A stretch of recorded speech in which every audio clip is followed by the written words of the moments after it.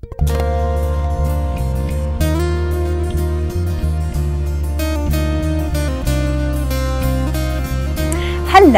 what I'm going to show you today is how I'm going to plant out my red veined sorrel.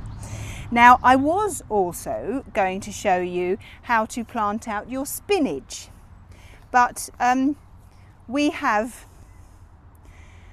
didn't have this problem last year, but we seem to have this problem this year. I have a rat living in my compost heap. I think there's a couple of them, and I need to take down the compost heaps so that they bugger off and go somewhere else. Now, I've got an alarm which is here, which I'm not quite sure whether is working or not.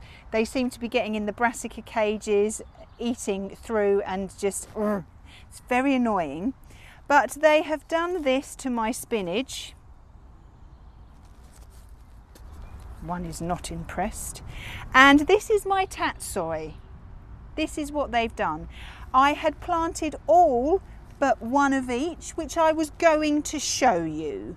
But as you can see down here, there is nothing left. And I had it netted, and they didn't eat anything. The only thing in this bed that they have not eaten, thankfully, is my kiwi, which is here, which is growing absolutely fabulously. And this, what I'm going to show you today, is my red veined sorrel. They tend not to like this. So I'm not quite sure what else I'm going to grow there. I do have some beans, some dwarf beans, so I might end up putting those in there. But I'm not going to get upset.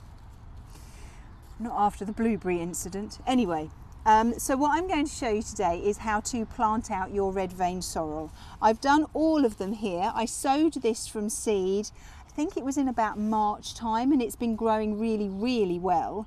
So I'm just going to plant the last one out.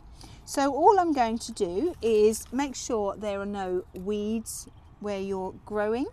If there are, just remove them. And then all you need to do is to just dig a hole, and the hole needs to be the depth of the pot.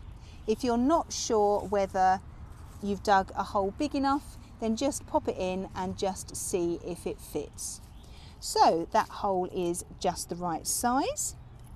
So all I'm going to do is I'm going to take this out of its pot. So just hold it firmly and just give the pot a bit of a squeeze, and it should come out just like that, nice and easy.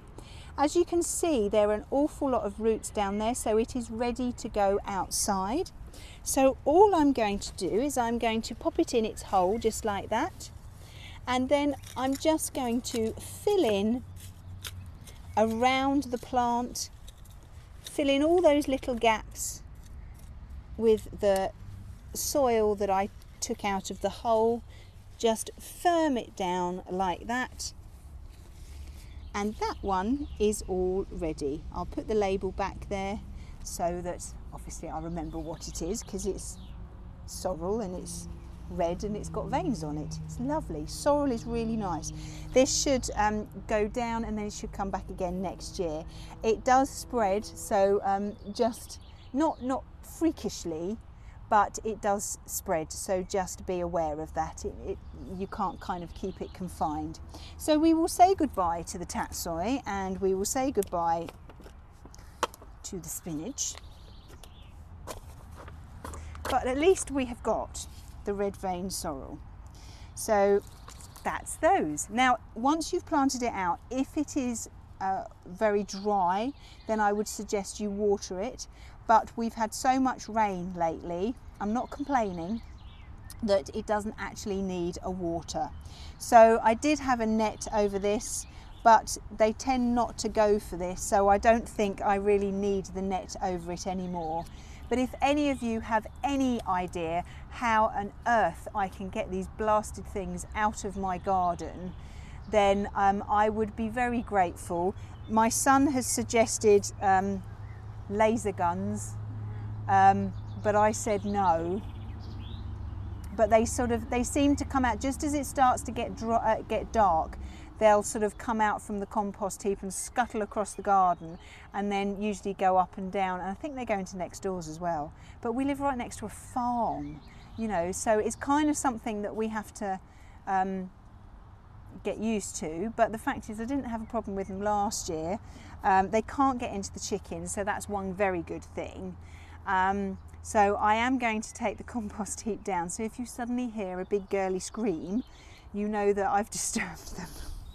Anyway, well, that's the red veined sorrel, all in, all very happy, and it will grow beautifully, and I'll just give it a little while to settle, and then I will start picking it.